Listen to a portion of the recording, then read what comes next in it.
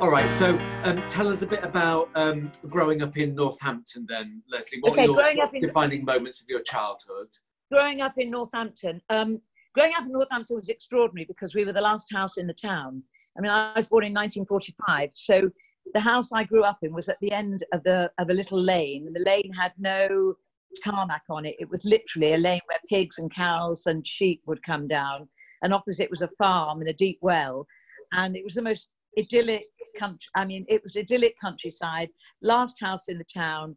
Wonderful, wonderful childhood. We were wild. We used to, I mean, literally, so after the war, it was all ration books and digging to Australia in the garden and you know, getting to know everybody. And I remember watching the coronation on the television in 1953.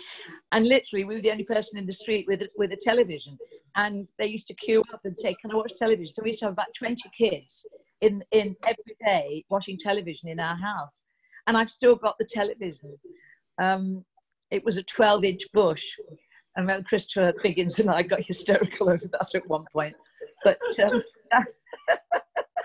that's what it was, and I've still got it, and it's one of my prized possessions. And it was an extraordinary childhood, really. And so do you sort of recall when you first got a taste for performing and acting and theatre? Well, I mean, to be honest, I remember wanting to act since I was 4. And I first went on a stage at the New Theatre in Northampton, which is knocked down now, in Abington Street in Northampton. And I sang a song from Hansel and Gretel. With my feet I tap, tap, tap. With my hands I clap, clap, clap. Right foot first, left foot, then round about and back again. Why I sang that song, I've not a clue. But I was 7. And then I used to go and see pantomime at the Royal Theatre in Northampton, which is a stunning theatre. I mean, it's an old, beautiful, really lovely Victorian, tiny, but just beautiful. I'm assuming it's a Matcham theatre. I don't know. It's absolutely gorgeous. And I used to go and sit and watch that. And so I obviously, throughout my school days, I had elocution classes, and a lady called Miss Edgecombe. And I used to come up to London and take part in poetry speaking competitions.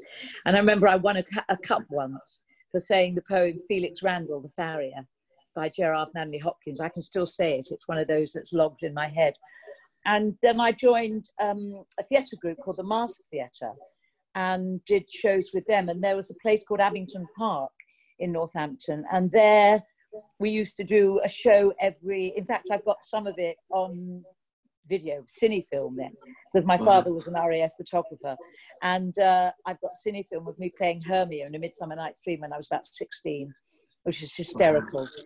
And did you know at that age that you wanted to do it professionally? Oh, yeah, from the age of 4, really. So throughout my childhood, all of that was all about theatre. And I've got a play that I wrote when I was about 7 or 8. I mean, just lots of it throughout. It was always what I was going to do.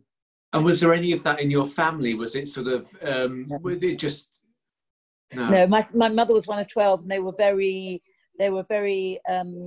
artistic family, but no, nobody. The nearest, I suppose, is my cousin who went off to join a circus in Sicily and still is there. She did a high wire act, and my cousin Pippa. When they did This Is Your Life, she was the last person to come on. But no other actors. But I've got cousins who do wonderful artistic things. Yeah. And who were the sort of actors or artists that you sort of looked up to when you were growing up? Who were the sort of stars you were seeing in pantomimes and on stage? To be honest, I'm not really sure that there were any actors that I remember now that I loved then, because I suppose in a way I was too young to even know that world. I just used to go along and see. I'm trying to think of who the wonderful man at the Theatre Royal was that I used to go and see. I can't remember his name. But no, I just loved that whole world. And being in the Masked Theatre gave me a taste of what it was like to be on a stage. And we used to enter competitions, and we used to do, I did Midsummer Night's Dream, and I did a play by Christopher Fry called The Firstborn, playing a character called Touzret, who sang. And again, I still got some of the scripts, and I still got, so complete memory lane, don't get rid of anything. But I think the people who I used to love, well, once I'd left there and went to Lambda, and you know, the Ralph Richardsons and the Laurence Oliviers and those sort of Derek Jacobys, and those were the people that I sort of, because I loved serious theatre. I never went into the theatre to be a musical comedy person, which I somehow seem to have morphed into. But it was very much Shakespeare and Chekhov and all that, and that's what I love. And I love poetry, and I love doing readings, and I love all the serious side of it as well. But I also love the fun side, and I think the fun side is what adopted me and took me over. So I don't do so much of the serious stuff now.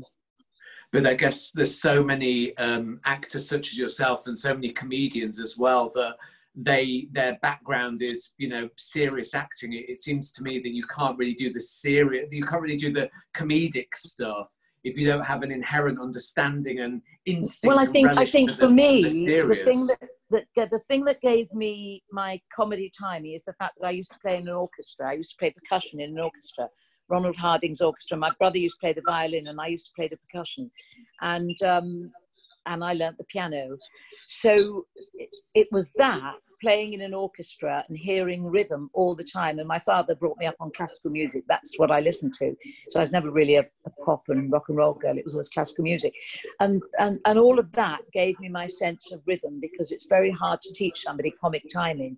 You have to know when to ride the wave, and once you say something, you then have to wait till either the audience are just breaking, the wave is just breaking, and then you nip the next line in, or sometimes you have to leave it till it has broken and leave silence and then come in. And I think all of that, all my musical upbringing, as well as the poetry upbringing that I had, all sort of fed into that sense of understanding of where the comedy comes from. But that was my background. And I think sometimes you can get comedians who just somehow naturally progress and are great serious actors without even realizing they can. I don't think you can actually quantify and say, well, that's what you have to be that. But for me, I still love serious drama. And part of me, I'd love to do something at the National, something like that. And I always envy people like Imelda Staunton, who seem to be able to do all of it, you know, to do a sitcom and the National and a big musical. And but then I can't at the same time complain about my career, because I think I've been very lucky and had a lot of wonderful parts. So it's very difficult sometimes to guide your career as well, because things take over and guide you in a certain way, and suddenly you're there when you thought you'd be there, and you know, it's a strange thing to be able to control. Yeah, and you've played so many phenomenal characters. Everybody, you know, Dorian Green in Birds of a Feather, Miss Hannigan, Moliere plays at Chichester. What other roles do you sort of yearn to play? Well, I'd love to go back into Chekhov in a way. I'd love to do some of the great Chekhov roles, but they don't seem to be so done so far. But I have to say that the last 5 or 6 years have been amazing. I mean, I sort of say, you know, Young Frankenstein was a wonderful thing for me to do, because I had a chance to work with Mel Brooks, who I absolutely adored. And it was scary. And, you know, it was like, oh my goodness, because I'd heard if he didn't like you, sometimes you were out. But he was glorious. So he was over a period of about 3 months. So that was a great highlight in my career. And getting something like Birds of a Feather, where you had the lead roles were played by 3 women, was fairly unheard of in 1989 when we did, I think, the Liver Birds, Polly James, and I can't remember the other one.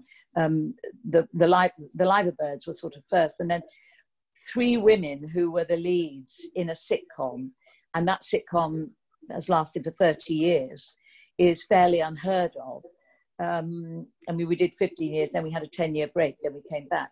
No, we did 10 years, 10-year break, then come back. But during that 10 years, it was always on, and we've done something like 150 episodes. And do you remember getting the script for the first time? Oh, yeah. Do well, you what remember happened, I was doing a play written by 2 friends, Gary Lyons and Stuart Perman, which we did at a place called the Good Luck Theatre in Covent Garden, and we did it for no money, and it was a lunchtime piece. It was called Exclusive Yarns, and it was about, I played a character called Pippa Goldblatt, with hair out to here, who ran a wool shop in Primrose Hill, that spoke about it like Joan Collins would discuss oil. And everything was very like Dorian Green, and rather exaggerated and rather glorious and very funny. and it became a cult. And they transferred it to the Comedy Theatre in the West End. And I remember inviting Maurice Gran and Lawrence Marks, who I'd done a sitcom for that didn't really work, called Roots, some years before. And I thought maybe, not for me, but I thought they could use the writers, because I thought they'd be brilliant sitcom writers, because they'd written this really funny piece. And Maurice came. Oh no, Lawrence came. Maurice didn't come. Lawrence came with his wife, Brigitte. And I remember Anne Charleston, who played Madge in Neighbours, was in my dressing room for some reason. I didn't know her, but she'd come backstage to say hello. We were having a glass of champagne. And Bridget, Lawrence's wife, adored Neighbours. So it's one of those rather strange meetings. And Lawrence said to me then, would you be interested in doing a sitcom? And I said, well, send me the script and I'll see. And I remember afterwards he said, we didn't think you'd accept it because we thought of you as a sort of serious actress. I always remember saying that. So they sent me the script, and within 2 seconds I'd rung and said yes. And then Pauline, Linda and I had a meeting. Remember, we went to the Ritz, and always remember because we had champagne, and I remember Pauline and Linda put some sparkling water into the champagne. And we sat there, and I thought, oh my God, they've known each other since they were 8. And this is going to be really weird to sort of come into this, such a tight group. But it worked. And from that time onwards, it was like family. And I remember the first episode, I was having an Ann Summers party. And I remember my father was there, God bless him, he died many years ago. And I remember he said to Lawrence and Maurice, do you think this is going to work? And I remember Maurice saying, they'll still be here in 10 years. And I remember thinking, oh, come on, 10 years. And of course, 30 years later, it's still very successful. And I remember on that first episode, I think it was Pauline's character who said something like bloody, or there was something that she said, which was like a swear word, but not really a swear word. And there was something like 300 complaints that a woman had sworn on television. And I think that is what led most people to go, oh my God, maybe we should switch into this. And I mean, we used to get 20 million viewers at one point. It was absolutely huge.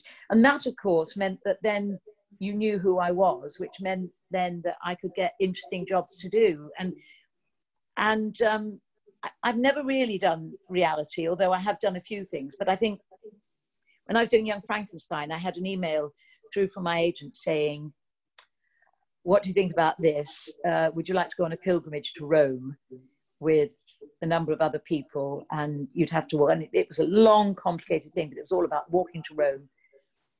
And after a lot of negotiations this way and that way, I finally did it, and I did it 2 years ago, and we ended up having half an hour with the Pope, and it became one of the most significant things I've ever done in my career, let alone my life, probably. It was one of those things which I thought, this could never be, to have half an hour with the Pope, and I blessed him and I made him laugh, and it was just extraordinary. I made him laugh twice, and it was just an extraordinary experience. And I thought all that has come out of this career, and this career which started when I was 7 in Northampton on the New Theatre. And it's just one of those glorious things about the business I work in, that you never know when the phone will ring and something wonderful will be around the corner. Yeah, I think that's exactly it. I mean, hearing you talk about the Pope there, you just don't, there's a wonderful joy about what we do, is you're never quite sure where you're sort of going to be heading. And as long as you're open and you allow yourself the world to sort of, happen, and that you experience it, then you have these incredible experiences. I mean, that's absolutely mind-blowing that I remember you sent me the Christmas card, a couple of years ago with you meeting the Pope, and it was just like, my goodness, it's just extraordinary. I think also what was so exciting about that was the fact that we started in the Swiss Alps, and 1,000 kilometers later, we were in Rome. I'd never been to Rome. And the idea of walking on the old pilgrim route to Rome, to me, was one of the most exciting. I mean, I cried for 2 days at night thinking about it, because to me, it was so exciting and unusual. And when we actually did it, it was a group of people who were still absolutely like this. And the support from people like Brendan Cole and Greg Rutherford, who would wait and help those of us that couldn't walk too fast. And I actually could stride out. And one day, I think we walked something like 15 miles, you know, and I had my sticks and I was chomping along. And then we got to Rome and I looked and there was this blessed city, and it was like, oh, and then going to the Vatican and then going backstage in the Vatican to get what they call our testimonials. And we were given to them in the sacristy at the Vatican where people don't go.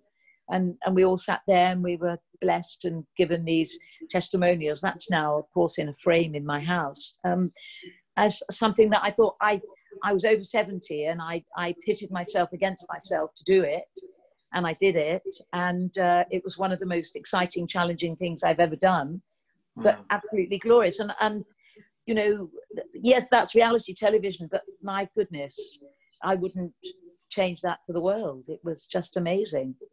Yeah, well, I mean, that's one of the great things about reality TV, isn't it? Again, it's about sort of new experiences and showing us all a sort of aspect of life or an experience that we maybe wouldn't come into contact with otherwise. I think it's extraordinary. And you've straddled so many different aspects in your career, you know, everything from, as you say, you know, plays in Chichester, major musicals, television, reality shows. How do you find moving between all of those things? I find it very easy because I only take a job if it excites me. And, you know, I mean, Annie, as you know, I've done many times, and that's a glorious, absolutely legendary musical. And the part of Hannigan is an iconic part.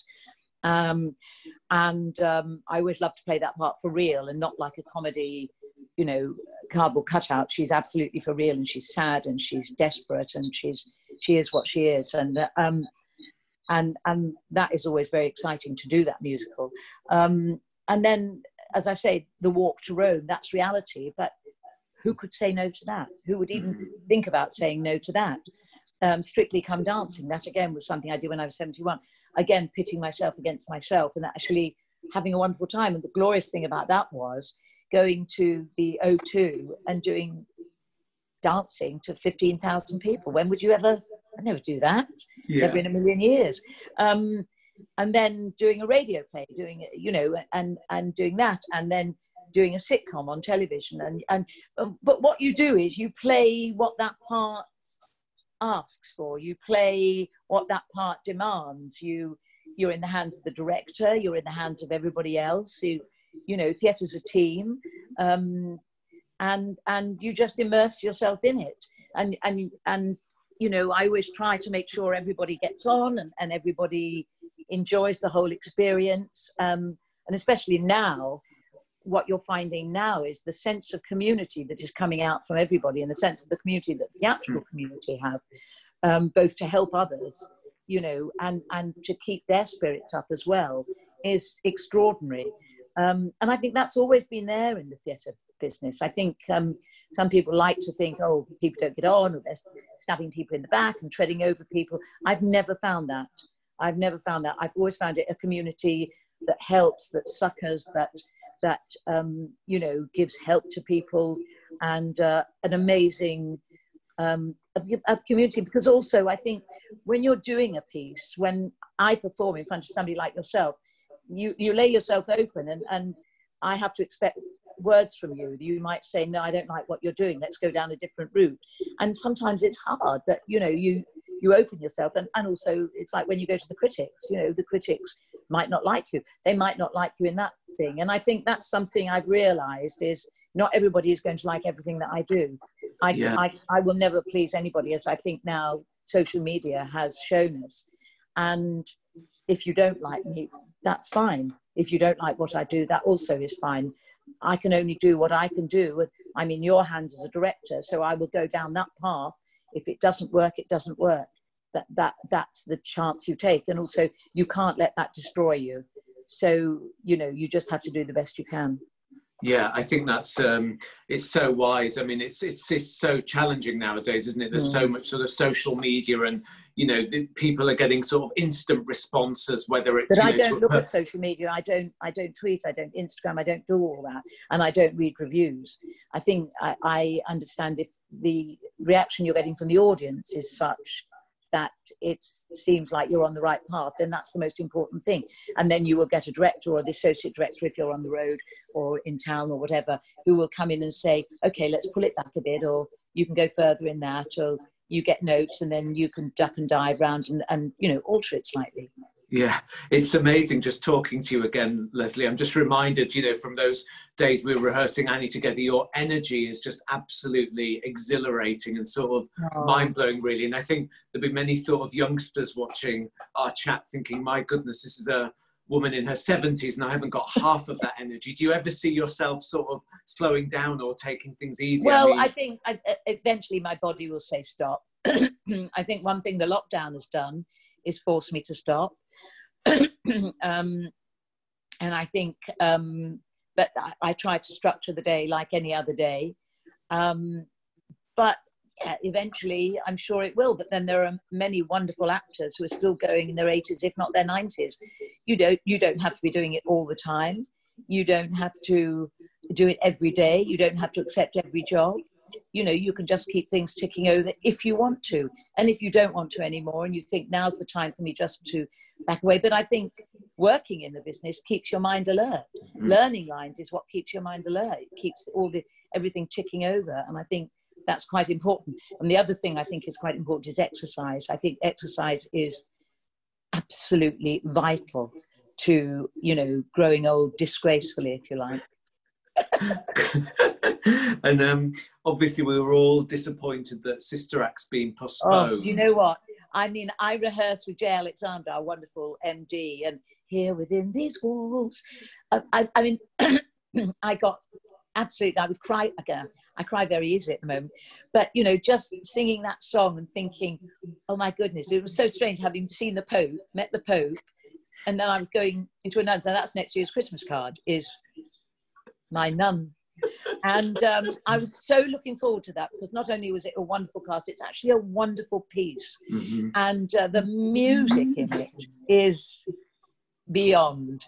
And I was so, and I'm hoping we can pick that up in the not too distant future and fly with it again, because it's one of those pieces which I think is absolutely glorious. Everybody remembers the film, or when they've seen it on stage. I know Craig Rebel Hall did a wonderful version of it before.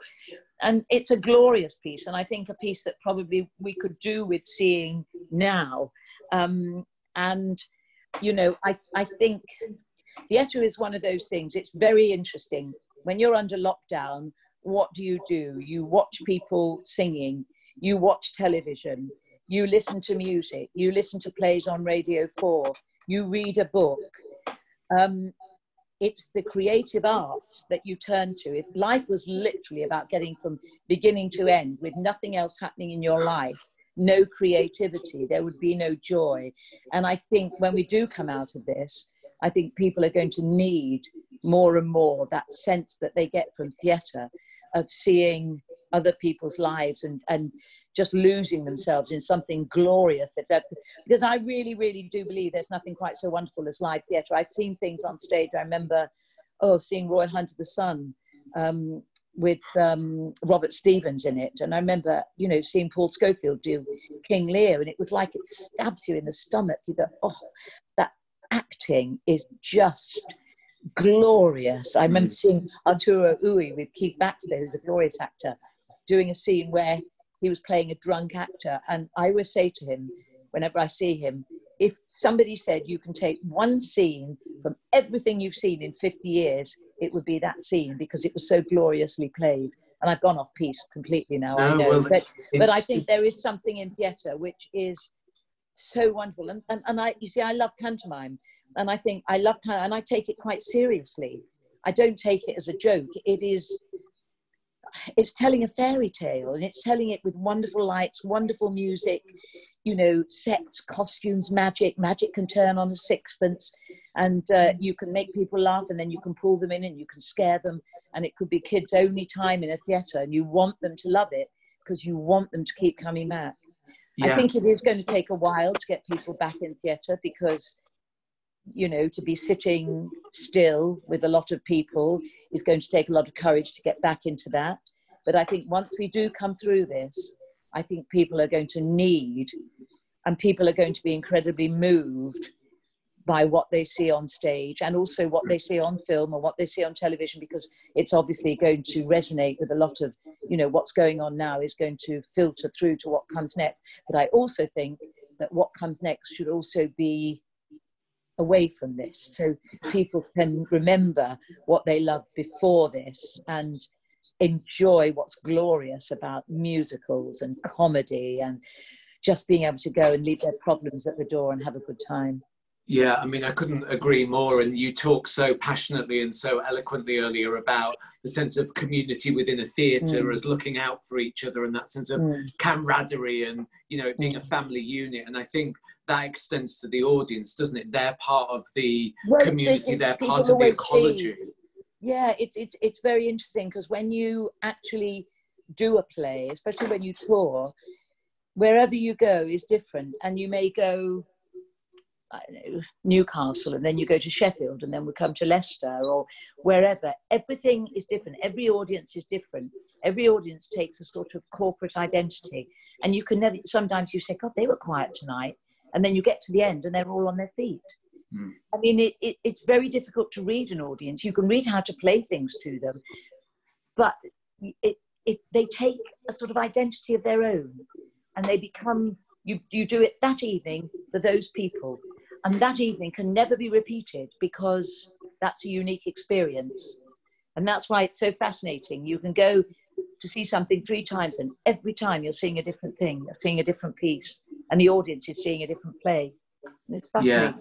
Yeah, it is fascinating. It's always amazing as a director, especially when something's on tour, or even if it's just sitting down for a run at Curve, and, you know, you leave after press night and let it settle down for a couple of weeks, and then you go out and see something in another touring venue, or just come back into Curve or wherever it is and catch up with it. And the journey the actors, you guys go on, and the new depths and the detail and the way you learn from an audience, it's absolutely fascinating. It never ceases to be exhilarating. It is, and also you learn how you're working with somebody. It's like some days, you know, you'll get a laugh on this particular thing, and other days you don't get a laugh on that, so you have to duck and dive and pull in another line tighter around it. You play the audience for that night, but everything doesn't land always, because sometimes somebody could cough. You could deliver a line and and therefore they don't hear that line, so it falls flat. So then you have to speed up around the next one. That's why it's so fascinating. You never stop learning. Yeah. And what advice? I mean, you've given us so much during this chat already, but what advice would you give to an actor starting out today? What would be your? What I would say is, don't go into the business if you're not absolutely certain it's what you want to do. You've got to love acting to want to do it. It's a hard graft. Learn what you're doing. Go to drama school if you can, but if you can't, then that's fine. Get into the business, go and do work experience, go see as much theatre as you can afford. Learn from what you see on the stage. And also, I think it's really important to learn who all the greats are, learn who people are in the theatre, learn how we get there. I think at drama school, you should learn the history of theatre. Go as many times as you can to theatre. Learn about, you know, why are the Olivier Awards called the Olivier Awards? Who are they based on? Learn about Laurence Olivier. Learn from watching those people. And then do as many parts as you can. If you get offered something, do it. If it's something that you want to do and would enjoy to do it. It might not be the biggest part or the best part in the world, but learn from it and keep doing it, because the more you work with people, the more people you get to know, the more people will use you in the future, and they might give you that big break that you need. Just keep working and be kind to people. Really, you know, go and be a good company member. Being a good company member is one of the most important things in the world, because if you have 3 people that are all equally talented and any one of them you think could do it, it's the person that you know will fit into that slot, who will welcome everybody, who will be good to work with, who won't be tricksy, who won't be difficult, who won't be nasty, whose ego isn't too big. So, you know, and just keep working, work at it and love it. And I would also say probably have a backup as well, so that if you're not working, you know you can go and work front of house, or you can go and work in wardrobe. But if you love it and you want to do it, it's an amazing business to be in. Yeah, well, Lesley, it's just been extraordinary talking to you. Your wisdom and your passion is absolutely intoxicating, and it's just so refreshing and inspiring in these times. So thank you so much. It's my absolute pleasure. It's so inspiring, Lesley. Thank you.